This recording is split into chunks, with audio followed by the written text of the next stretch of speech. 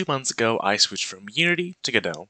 There's been some growing pains, but overall I'm really enjoying the engine, and today I'm going to be trying to do a one-day game jam. Let's see how it goes. Currently, I'm trying to decide what sort of project I want to do. I thought about it a little bit last night, but I didn't want to cheat so much. I wasn't like pulling out a journal. I think I'm like, hey, think about this, go to sleep. Hopefully, I'll get some ideas in my subconscious or something. Instead, I had a never-ending nightmare that lasted like 4 hours. Terrible, terrible. Bracken pretty much kept killing me. We got Bracken, Wendigo, Skinwalker. Terrible, terrible dream. Anyway, that didn't work, so now I'm coming up with an idea. I tried making a couple projects over the past week or two, but a problem I continuously have is overscoping. So I want to try to address that by making something really, really simple, ideally. Since I have 1 day to do this, and it's already like halfway. It's 3:14 p.m. currently. Like I meant to do this at like 10 in the morning, but then said terrible dream. Ended up getting more sleep. I don't know why I did that. Anyway, we're doing this. Got a scope down. It's gonna be great. We're gonna get it. Gotta make it something simple. Alright, I'm thinking let's make it a 2D project. I prefer 3D, and I'm more experienced in it actually. But 2D is a good bit simpler, and I'm thinking something kind of like side-scroll mini-game type thing. You play it in a game, like, oh, it's a skill check, do the skill check, that'll be the game, it'll make some way to add score. Something simple. So we'll do 2D, even though I'm less used to 2D, because I think that'll just work out better for a super small scope thing. Alright, I'm thinking of making it a 2D type mini-game sort of thing, where something falls down, and then you have to use your mouse with like a little platform on it to catch the object. When you do, you get a little bit extra score. And I probably went with high scores, but that's okay. But pretty much, boom, thing falls down, catch it using your mouse, which is like a little platform around it, and then boom, boom, boom, boom. Get them all. Gonna be great. Gonna be super cool. Dope. Poggers. Fantastic. Alright, so I made a main scene, which is empty currently, that the entire game's gonna go in. Then I made my player scene, which is pretty much our player, the little mouse thing, move your mouse, it follows it. I started by making a little character body, then a little collision shape for it, and then mesh instance. And then I realized, hey, probably get radiation or chance, we're close to 3D. And I'm not sure it makes me follow your mouse, because I don't. Mostly I rotate the camera to the mouse. So I'm gonna watch a video on that. Alright, I watched a video, it was pretty good actually. I'm kinda confused, but it was short, concise to the point. Good on this dude, Kron, thank you. I'm confused, but I'll probably figure it out. We're good. We're good. Alright, so I was sort of following the tutorial, but I was thinking about, couldn't I use transform? Yeah, I could, but you know, it's better to use system sometimes. Like, wait, no. I don't even want that. I don't want to move. I don't want to move speed. I want to make it to where if the mouse is somewhere, I want the X position of the little player buddy, little platform boy over here, to be in the exact same spot. And I realized I had like a revelation, like a Gojo, oh, hollow purple, like floating in the air. Great, had that revelation. Fantastic. And it's really simple too.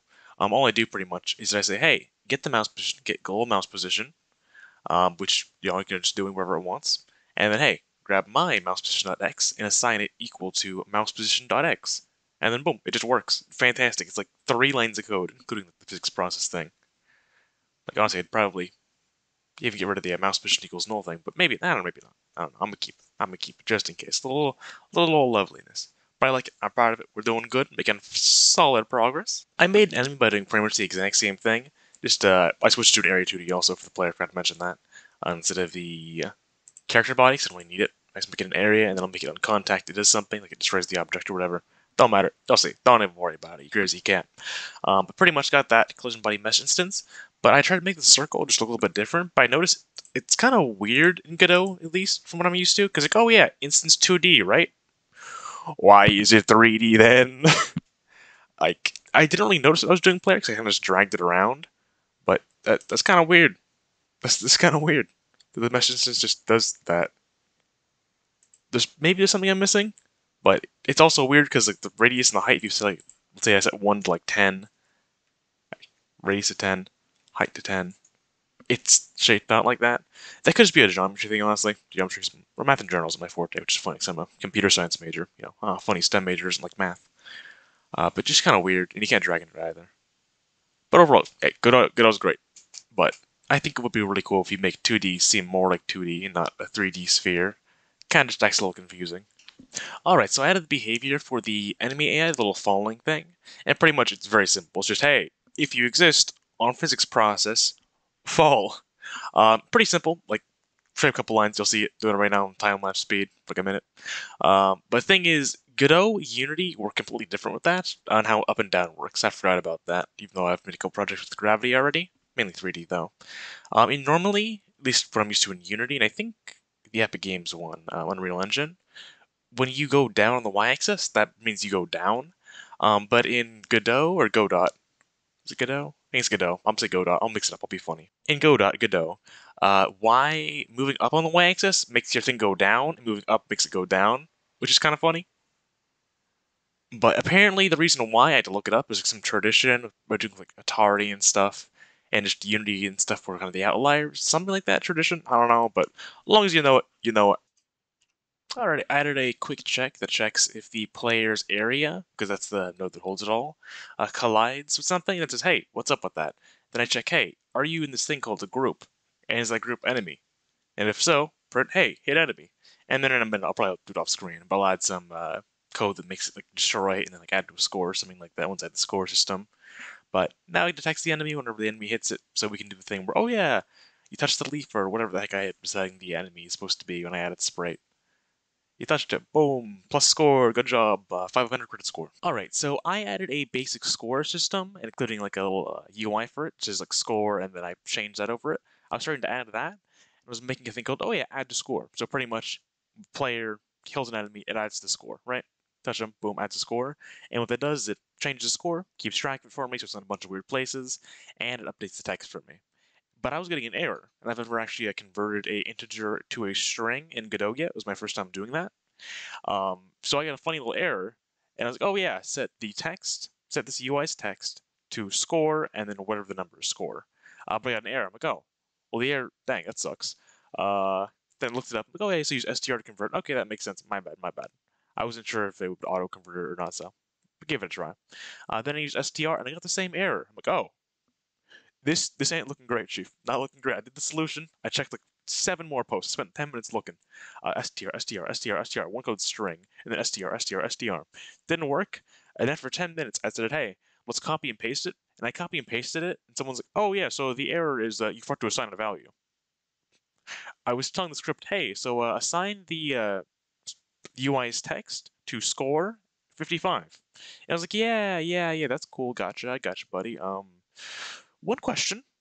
What is score 55? There is no score 55. What are you talking about? I was like, no. Make it a string. Make it a string. He's like, yeah, string. I got it. What? To where am I putting the string? Yeah, buddy, you got it. So that was the issue. That was pretty funny. Next, I looked into a tutorial to how to spawn an enemy in kind of a randomized area using like a area 2D or 3D type thing. The tutorial didn't help too much with that. It mainly just talked about how to spawn at a set location, the exact position. But I ended up looking it up and then found something in the Godot forum. It was Reddit, I can't remember. But something with forums, and pretty much you can take the shape and then get its extents and then multiply it times like a -1 to 1, which that part I kind of crafted myself. And then it'll be in that area. Since we only need to move on the x-axis, it's pretty simple. Just instantiate the object, store it in a variable, and then say, hey, that instantiated object that's in a variable set its position on the x-axis to a random number between how far this area goes in the axis. That times either -1 to 1 or some float in between those two. And then that's just a function just sitting there, not being run ever, pretty much. Then I made a timer, and then whenever that timer goes off, it just runs that function and spawns it. Currently it's 1.5 seconds, but I'll probably change it. Maybe if I put music in, which I probably won't, I'll set like its BPM or something, or maybe I'll increase it over time. Something, I don't know. We'll find out. Next, I started working on an end game function. Pretty much, if you hit a certain like rectangle box at the bottom, if you miss your leaf, then it hits there and that ends the game. And then I realized, wait a minute, things aren't spawning when they should be. They spawn like twice as long, or 3 times as long, or sometimes twice in a row, and something for 6 times. And I don't really know what was wrong, to be honest, fully. But long story short, the spawning box for the enemies, it was messed up. Real bad. I'm not sure if it was originally, or if I tweaked something and it was bad. But adjusted that, used the view collision tool, which helped me see it. And it seems to be working now properly, and I even started implementing the like end screen for when you lose the game. It's kind of like pause, and then it'll overlay the screen and do all that stuff. It'll be good. It'll be fantastic. Next, I worked on the main menu UI. Pretty much I have a play again button and an exit button. If I click the play again button, it just reloads the current scene, pretty much resetting it all. And if I press the exit button, it just ends the game for you. So you have to do the manual exit thing. Pretty simple, but it works, eh? Alright, this time I'm doing it live. So pretty much what I did is I added a little boyo over here. It's invisible currently. Just a little end menu, added a little color to it. That we changed it, we rebranded because I realized, hey, I'm playing this game. I'm like, hey. Actually, here, let's make this go invisible again like it's supposed to be. It looks a lot more like snow than leaves. I mean, granted, it's because I haven't put leaves yet. but it's also getting fairly later on. Sure, I mean, it is a one-day challenge, and it's already 9 p.m. I'd be willing to cut myself slack because, I start at like 3 p.m., and in my mind, the day doesn't end until you go to sleep. That's just how it works. 24 hours nonsense, it's when you go to sleep. And then maybe a little nuance sometimes, in case you just don't go to sleep. But, pretty much, looks more like snow. I think I'm just gonna stick with that instead. But it's going pretty good now. We can go play more. It's the level. I just need to add some background art. I think it's fine for the mouse to be this simple. I can keep the mouse here. I don't get rid of it. I can keep the platform being this simple. Same for snow. And if I fail, boom, exit game. It just closes it for us. And it's called snow catching instead. I think I add a bit more. I'm not sure what to add. We need a background. I'll work on the background for something. Not sure what I'll do yet, but I'll figure it out. Alright, I found a pretty easy thing. I just ended up adding a color rectangle to the base UI, and then I might as well leave it cool kind of looking, so I stacked the other one on top of it. I might try messing with the particle system that I've never touched before, just add some little snow background stuff. But I'll try that out. Watch a tutorial on it. If it works, we see. Alright, so I ended up figuring out how basic particle effects work, which branches the GPU particle system. And it's going pretty good. I turned up the difficulty to show a friend, like, oh my god, putting it like 0.45 seconds is really hard. I'll probably put like 0.6 seconds or something, but pretty dope. Cool. I might try to add music for it. I have like no experience making music, but I'm gonna try it. Do a little funny. If it's really bad, I just won't put it in, and I'll just pretend this didn't happen. Alright, I looked up something that should work for music. Pretty basic. I did it in like 10 minutes probably. 10-15 minutes probably. It's decent. Should work. I should probably add sound settings now that I've added songs, but I'm not gonna because it's already midnight, and I probably shouldn't. Should probably bad at this point. You know, it's a good setting. Guys, I just found the coolest shit. Okay, so I was trying to make my music loop, and I was trying different modes. Like there's forward loop, which is the normal one, but I was called ping pong. I put that on, and it is the coolest like rewind sound thing here. I'll cut to it in a second when it's actually doing it. Yeah, so that's pretty cool. I might just do that then. Jesus, I'm gonna mess around with the other ones more. But ping pong is so cool. Oh my goodness, I am so glad I started to mess with things around. I'm trying backwards next, but that in was cool. That was awesome. I think I finished up this, and I say I finished the challenge, which is doing a game in one day. I'm sure missing a lot of polish and stuff, and I could add a bit more. Like I should probably add a settings menu for the audio so I can turn up or down the sound on the music, even just that, with something sound effect in it. Just general sound effects too would probably be a good idea. Maybe some other effects or whatever. But I think for me being really new to Godot, this was actually a really good experience. I learned a pretty good bit, messed with particles for this first time, put in some information that I should probably remember before, and I think it'll help me more in the future. I think I'm going to try to do more stuff like this in the future, where I do like a one-day game jam or a two-day game jam type of thing, just because it's a lot more kind of bite-sized, manageable, and it's kind of just satisfying. The idea of I set this out to do today, and now I have something new. It just feels nice, it's cool, I like it. Put a lot of work into it, and I enjoyed it. After here, I put it in the cards already. I'm going to put the gameplay right after this little segment. And the link to the game, if you want to play, it'll be free on itch.io. I'll put it in the description. No sign up or anything. You just go play it in your browser, and it'll be good. I hope you have an excellent day. Subscribe if you'd like, and have a nice night.